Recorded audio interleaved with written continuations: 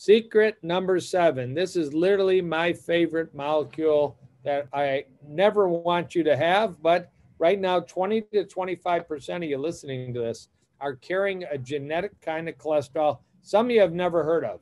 Lipoprotein little a is the proper way to describe it. Lipoprotein A is the way other people describe it. Some people call it the sticky cholesterol. You can call it LPA, that's commonly used. This title actually has a typo. It shouldn't be a capital A that I wrote in yellow, should be a little a. I just couldn't convince my PowerPoint to let me do that. And you'll notice I've written a book a year ago on this topic. It also has amazing recipes, but it's the only book in the world on what is considered the most common genetic reason to get heart disease that you may have never heard of. This is really a powerful secret. So what the heck is lipoprotein little a? Well, there's a picture of it right in the middle. Man, is it pretty. And in fact, some people say, I keep a baseball. I'm not much of a sports fan in my office because it's sort of like a baseball. You've got the LDL cholesterol molecule. That's that gold and red circle in the middle. It's got cholesterol. It's got some triglycerides, but it's all wrapped in a protein called apolipoprotein B100 to make it water soluble. That would be LDL, but lipoprotein A is like LDL, but it's not LDL cholesterol. There's a little bridge, and then there's that wicked thing that says KIV, KIV. Those are called Kringle units. And this is something made in the liver that looks like LDL cholesterol, but it's made in a completely different line. Maybe we're making the Cadillacs over here and we're making the Lincolns over here. It's a totally different production line. And this is a very bad molecule for some people. Why? Because it has components in it that even LDL doesn't have that drive inflammation, drive atherosclerosis, and cause your blood to clot excessively.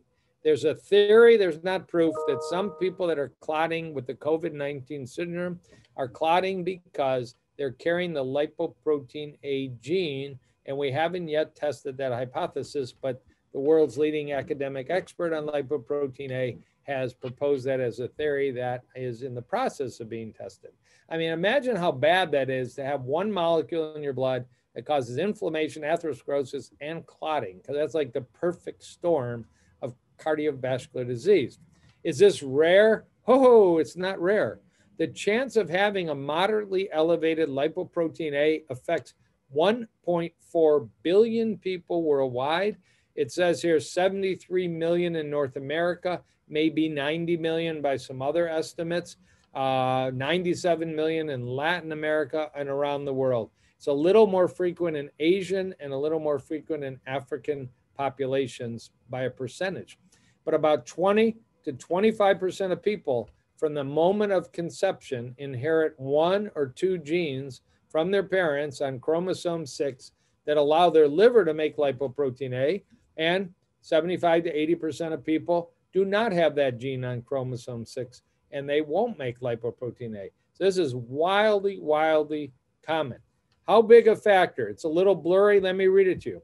1 in 14 heart attacks and 1 in 7 cases of aortic stenosis and aortic valve disease are felt to be due predominantly to lipoprotein A cholesterol.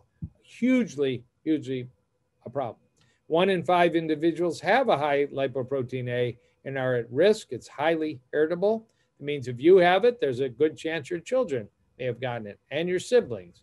And finally, it's estimated screening and therapies for lipoprotein little a or LP little a, like it shows there, might prevent 1 in 3 heart attacks and 1 in 2 cases, 50% of cases of aortic stenosis. Exciting stuff. What's the action step? Ask your healthcare practitioner, can you please, on my next lab slip, draw a lipoprotein little a level? It's a blood test. It's inexpensive. It's got a code, E78.41 is an ICD-10 code, it's called. And in 2019, the European Society of Cardiology said everybody should have this checked once. It's been available for decades, but it's finally coming to fruition. In the United States, not everybody says everybody should get checked once. I check everybody's once in my clinic, but that's my own philosophy. You need to know.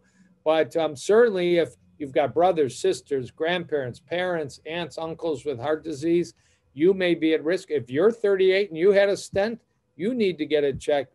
It's checked by less than 1% of physicians in the United States. So this is really exciting, the impact. Do we have a drug? We don't have a drug. Statins do not lower. Statins would be Lipitor, Crestor. They do not lower lipoprotein little a, and in fact, they unfortunately sometimes raise the production or the block the elimination of lipoprotein A, so we actually get more of it in the blood. Companies like Novartis and Amgen are working on pharmacologic solutions we'll have by 2025. We're part of those research studies. And finally, a whole food plant-based diet may help lower all your risk, but it actually may help lower your lipoprotein A level, along with hormone replacement therapy, certain supplements like L-carnitine, certain powders like amla powder.